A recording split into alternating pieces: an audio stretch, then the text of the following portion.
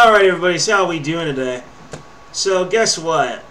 Things are always just so typical, aren't they? Check this out.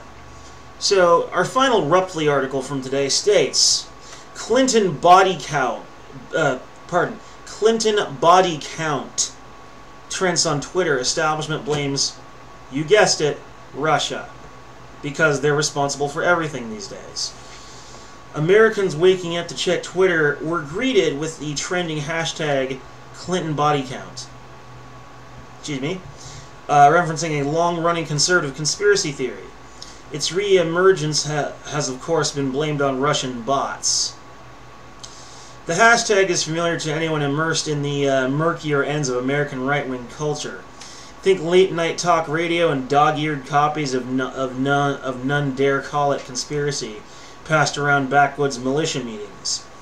Coined by writer and conspiracy theorist Danny Casolaro in the late 1980s, the phrase has since been used by conservatives to link the mysterious deaths of people in some way connected to Bill and Hillary Clinton, like the 1993 suicide of White House Deputy Counsel Vince Foster, and the fatal armed robbery of Democratic National Committee staffer Seth Rich in 2016.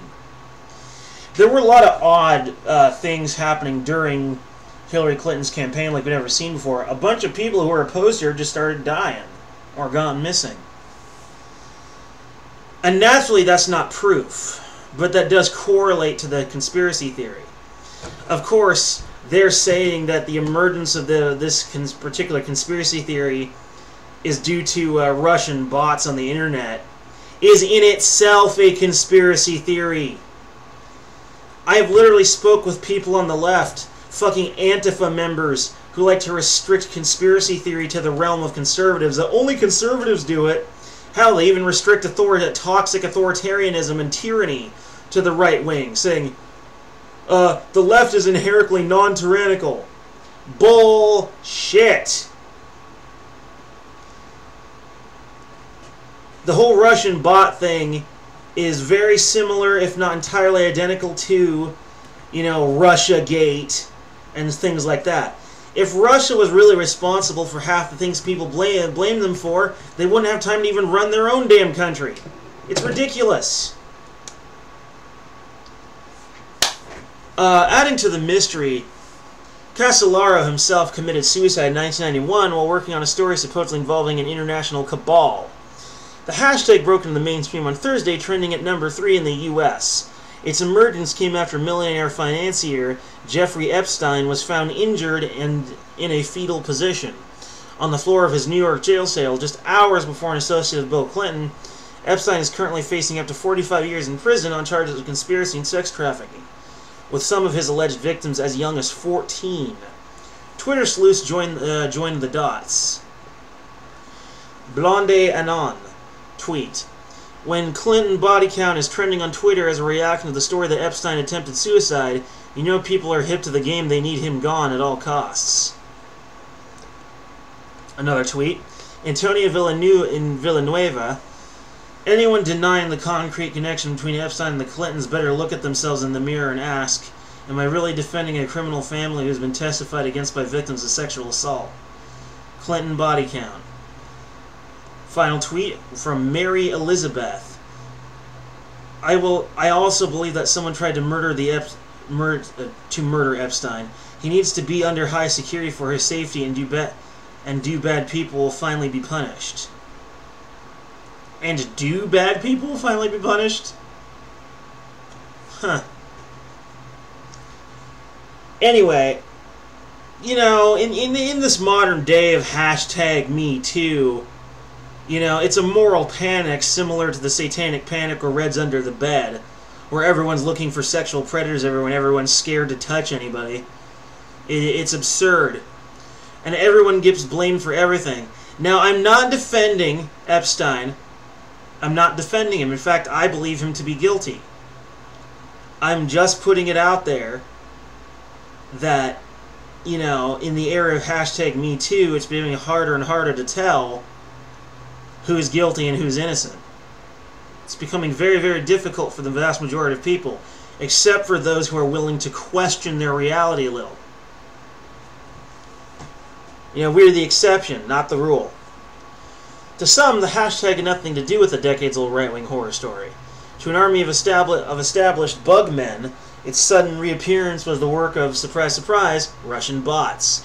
The Democrat version of the conspiracy theory goes that Russian President Vladimir Putin was so incensed by the knockout testimony given by former special counsel Robert Mueller on Wednesday that he cranked up the output of his troll farms and swamped Twitter with the hashtag as a distraction. The knockout testimony given by Robert Mueller. In what way was that testimony knockout? My God, the level of cognitive dissonance and groupthink here. It's unreal. Are you kidding me? The testimony was garbage. He was tired and out of his mind. He clearly didn't want to be there. His body language suggested extreme, considerable discomfort and maybe even a little bit of mild deception. Or maybe not deception so much as evasion. Because he was asking questions he clearly did not want to answer. And there could be many reasons for that.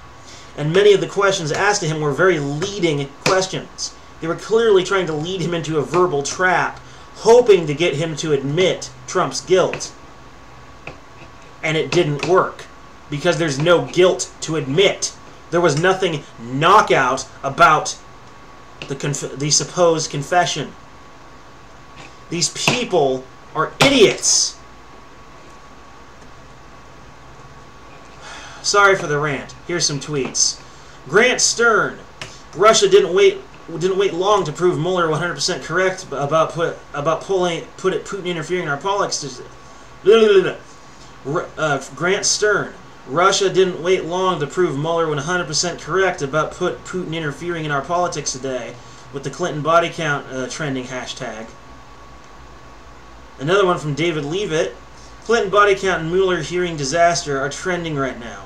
The Russian bots are out in full force. They would be a great day for that real Donald Trump to resign. They would be a great day? Learn to spell, dude. KNO, or no. Troll farms earning their living already, and it's only 4 a.m. Clinton body count. Fix your fucking trash app. At Jack. Should have said effing. Now I'm going to get deranked. Shit! Oh, that's going to do me in too. Crap.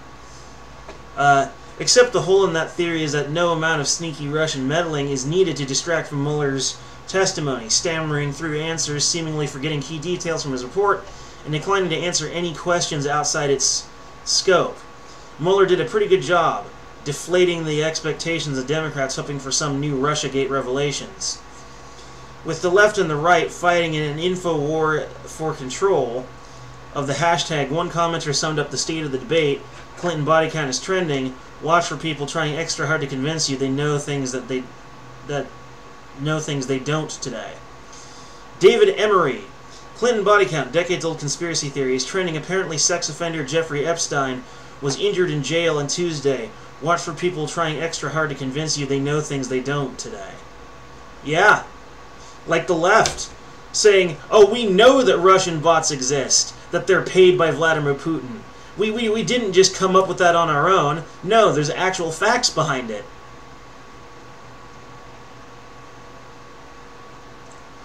All I'm saying is that the Clinton body count conspiracy is possible. It's plausible. But with the severe lack of physical evidence, it's really hard to say whether it's true or not. Anyway, I hope you realize that often the truth is very, very hard to find, especially in politics. Anyway.